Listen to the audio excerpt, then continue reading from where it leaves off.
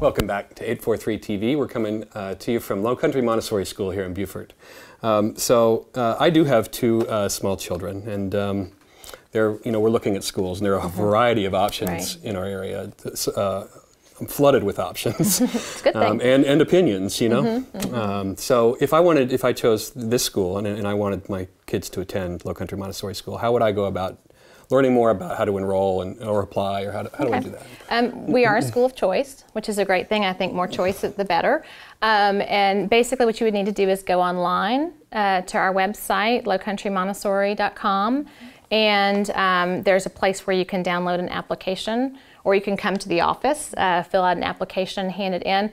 We will be accepting applications for this year up until the 135th day of our, and so basically what happens is there is some turnover here and there. We do have a decent wait list, but what I would suggest is if you're wanting to get in this year, go ahead and send that in as fast as possible, and then it just, you know, as people move, we're a military town, so we do have movement during the year. That changes some, and if a seat becomes available, then that child would. So there's still time for the fall 2015, spring 2016 academic year. If you want to, if you're looking for, you know, it's time to go back to school. And if you're looking for a place, this is a great place, a great option for you. And let's just clarify, as again for the viewers, that there is no fee for the grade schools. It's free. For kindergarten through 10th grade, it's free. The 3- and 4-year-old program is fee-based. Okay, right. That's a great option to it's huge. It's quite an advantage, absolutely. Yes. Well, what's fascinating about it is that Maria Montessori did intend for it to be free education, but over the course of 100 years or so, it's turned into a private, more of a private school institution where it costs hundreds of dollars, sometimes thousands, to send your kids to school. So this is free, and so you're getting the best education for free.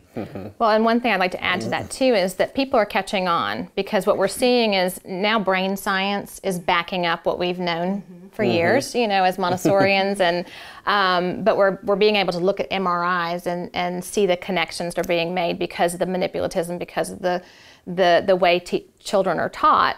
And so it's catching on in the world of education. You're seeing a lot more free options. You know, there's Charleston and in the public schools, there's magnet programs that are popping up. And my thing is the more the better. Right. Because if we can serve more children with this type of education, I think the world will be a better place.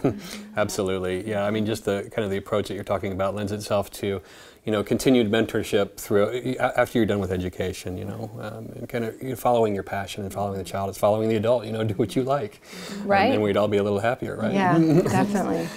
So now we've got a fundraiser coming up this fall. Can you tell us a little bit about that? This will be our 3rd annual Artscape Beaufort, and it is November 13th, 14th, and 15th.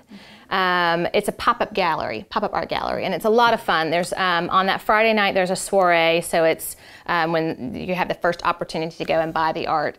And what's great about it is because Beaufort is such an artsy community, but we pull artists from Charleston, Savannah, Greenville, Columbia. We had people from California, I think, last year. Atlanta. If they could ship their art, we get them to come, and it's a benefit to artists too. So if you're an artist out there and you're interested in checking out the event also, and you want to have some of your art in it, then you could go to our website. And basically what it does is 40% of the proceeds go to Lowcountry Montessori, 60% go back to the artist, so it's a win-win.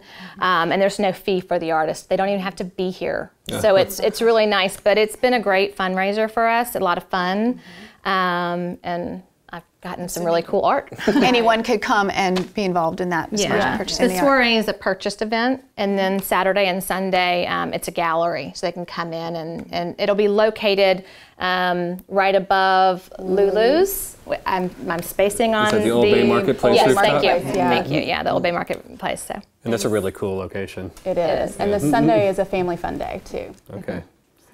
Okay, and so that's in November, right? November 13th, 14th, and 15th. Is there anything else on the horizon for this academic school year that we can look forward to from Lowcountry Montessori? We have a lot of great things going on. We have the Peace Project is pretty cool. So you might see a lot of kids of all different ages doing some pretty cool things around town to bring a smile to somebody, to help out animals at the animal shelter, picking up a lot of litter along the beach. There's tons of different ideas that they come up with. And then towards the end of the year, that's when we end up having, it's kind of like a peace project fair. And they present what they did. We also have International Night. International Night's a lot of fun. And each classroom chooses a continent or a country that they want to work on. We have food, dances, singing, whatever the classroom chooses. And that's a lot of fun too. Well, Amy, Miranda, Sarah, thank you very much for joining us today. And thank you for watching 843 TV. Where communities come to speak.